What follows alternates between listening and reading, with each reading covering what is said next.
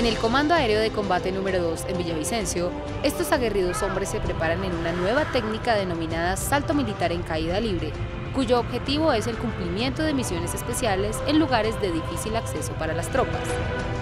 Y es que realizar un salto de más de 4.000 metros de altura requiere de estos lanceros coraje y una excelente preparación física y psicológica, pero sobre todo un equipo seguro, pues una falla en el momento del salto puede llegar a ser mortal.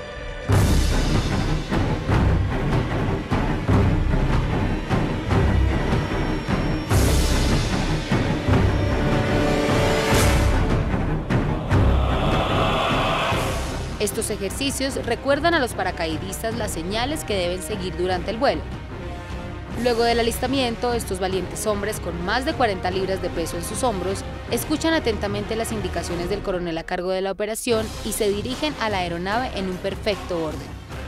Con la concentración propia del lancero y el objetivo claro, ingresan al avión a cumplir con el salto de práctica asignado para este día.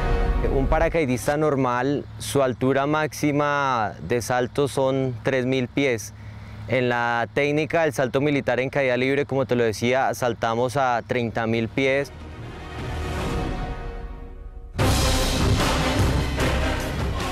El entrenamiento contempla dos tipos de saltos. Uno de ellos es el salto a gran altura y baja apertura. El otro es a gran altura con alta apertura. La diferencia entre ellos es el momento en el que se abre el paracaídas, contemplando la distancia entre el suelo y el militar. El tipo de salto se define según la misión a cumplir. Podemos abrir a 26.000 pies y navegar cierta distancia sobre el terreno. Obviamente tenemos que tener en cuenta factores como el clima, los vientos, para poder llegar al objetivo que deseamos llegar.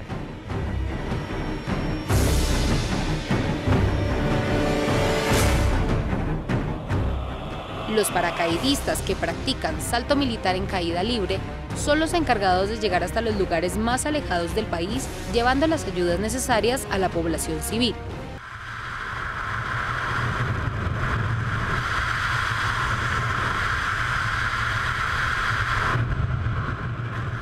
Así, estos hombres nos demuestran día a día por qué las Fuerzas Militares de Colombia son consideradas de las mejores preparadas a nivel mundial y un ejemplo a seguir por su lealtad, valor y sacrificio.